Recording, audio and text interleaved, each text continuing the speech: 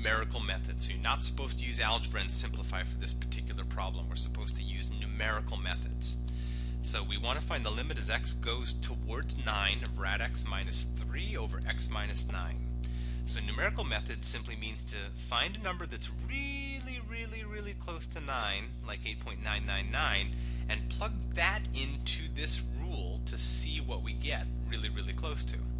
So I have a calculator handy, and what I'm calculating right now is the square root of 8.999 minus 3 divided by 8.999 minus 9.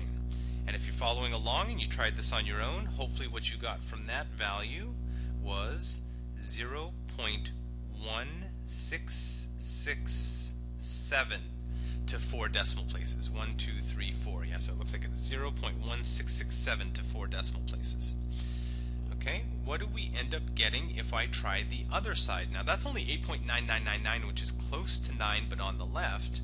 So what if we tried something a little bit above it, like 9.001? Okay, so again, I'm grabbing my calculator and I'm just going to stick in 9.001 in place of x.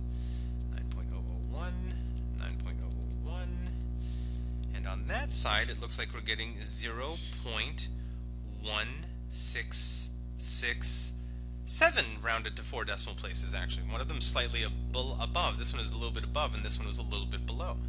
So what this is indicating to us is that the limit of the function, although you cannot literally stick in 9, it looks like we're getting pretty darn close to, I only did 4 decimal places here, but it's probably getting close to this, right? 0.166666666, which means that the limit here must be 1/6, or it seems to be getting close to 1/6. Okay, why don't you pause the video and try something similar on your own here. Try this problem. X squared minus 4 over x plus 2. Negative 2 is the limiting value. So you can't stick in negative 2, but you're supposed to stick in something close to negative 2. So assuming you paused and tried it out, I'm going to now do it together with us. Let's go negative 2.001 as a number that's just slightly to the left of negative 2. And I'm going to stick that into this rule to see what I end up getting. So let's see, negative 2.001 squared minus 4 over negative 2.001 plus 2, and that seems to be giving me a value of negative 4.001.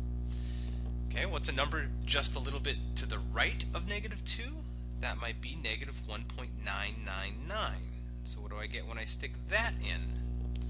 So negative 1.999, negative 1.999, negative 1.999, and on that end it looks like I'm getting negative 3.999. Ah, that's convenient. So what number do we know and love that's just between negative 4.001 and negative 3.999? Well, that would be the number negative 4. So that seems to be indicating that this limit here must be the value of negative 4.